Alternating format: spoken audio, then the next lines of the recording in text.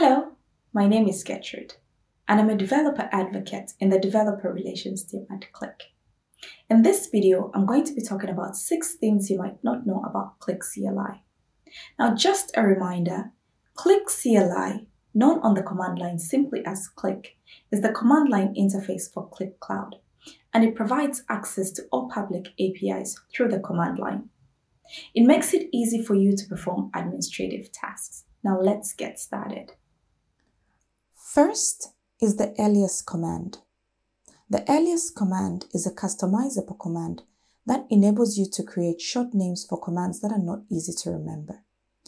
For example, if you want to list 50 items, you would call Qlik item ls limit 50. Instead, you can create an alias I or use any other word that makes it easy for you to remember. To do this using I, you can call Qlik alias I item ls limit 50.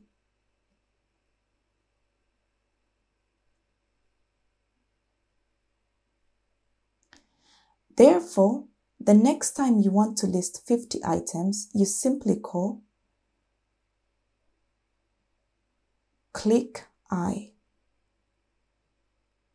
To see existing aliases, call Qlik alias ls.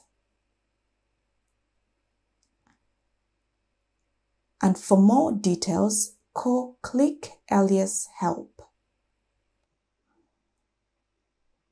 Second is the edit command. This command fetches the resource and opens it in your integrated development environment IDE.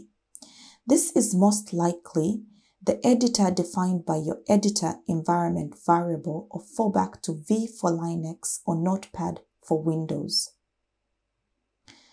To demonstrate this, I will use spaces, and that is why I start by listing my spaces in order for me to get the space ID.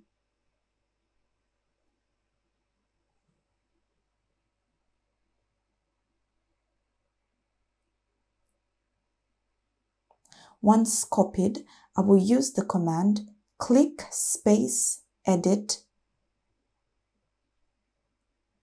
and the space ID.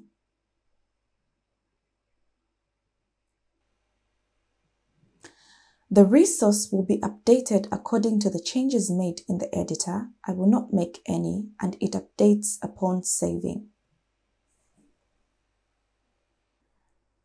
Next is the row command. This is an advanced command that can be used to send HTTP API requests to Qlik Cloud. To demonstrate this, I will use Qlik row get v1 items. Once called, this command will return the full response from the server, including pagination links, as you can see. Note that the row command can be used for any public API in Qlik Cloud, and not only the ones natively supported in Qlik-Cli. Number 4 is the verbose flag. The verbose flag can be used to get detailed information regarding a request and response. And to do this, I will use Qlik app create and add v at the end. As you can see, I get detailed information about the Qlik app create command. In comparison, I would use the same command without the v. As you can see, with v, you get detailed information like set headers, and without v, no extra information. You can see that it's very similar to what you get when you use the v flag with curl.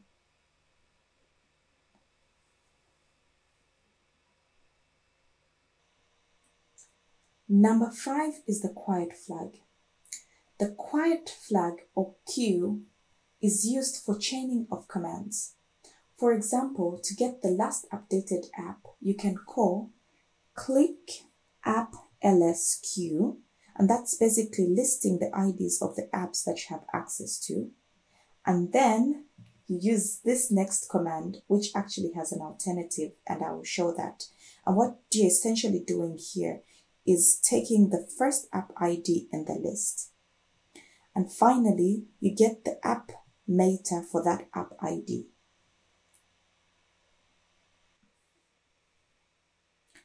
If the first command doesn't work, you can try using head N1, and it basically does the same thing, that is taking the first app ID in the list. As you can see, you get the same result. The sixth interesting thing about Qlik-Cli that you might not have known is autocompletion. The autocompletion provided in Qlik-Cli does not only autocomplete the non-commands, but also can be used to list the resources ID used for specific commands. If you have configured autocompletion in your shell, you can use tab to, for instance, go through space IDs.